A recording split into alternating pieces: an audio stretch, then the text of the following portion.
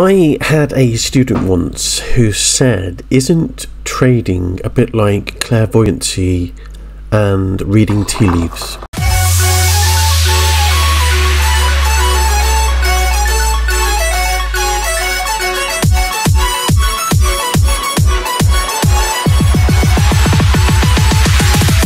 Yes, that's right, people think that it's a bit of a myth when people get things right in crypto, and I can only say that the only reason I picked this point, the 20,800 on Bitcoin, was because we'd been there before. So if we go back through the chart to this price, I mainly chose the 20,800 because we treated this as support previously, and there is an age-old known factor when it comes to trading of support and resistance. So I can stick this in there, and there you go, we support very well on that line. We do disrespect it at some points, we go straight up and come all the way back down, and we keep following that, and here we are, we're heading straight back to the 20,800 era. It's one of the reasons why I picked the 1,280 on Ethereum. It's another reason why I chose 1,380 on Ethereum. But when we got to that price, you know that if I was trading and I was buying this price, when we hit 1,380, I was in the trade. So you can imagine what I did. So anyway, trading crypto is a little bit like tea leaves and a little bit like clairvoyance, is that you can predict what's going to happen based on history. And they say history doesn't repeat, it rhymes. And that's exactly right in crypto. Now we've got to this price so quickly, as a trader, I have no idea what to do.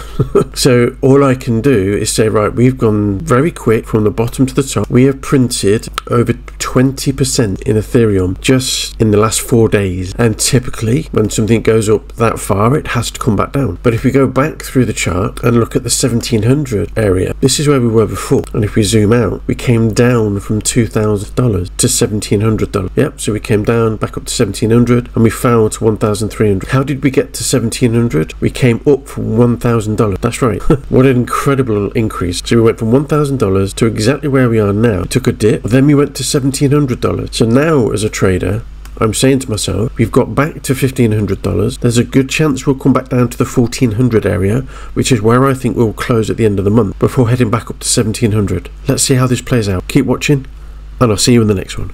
Bye bye.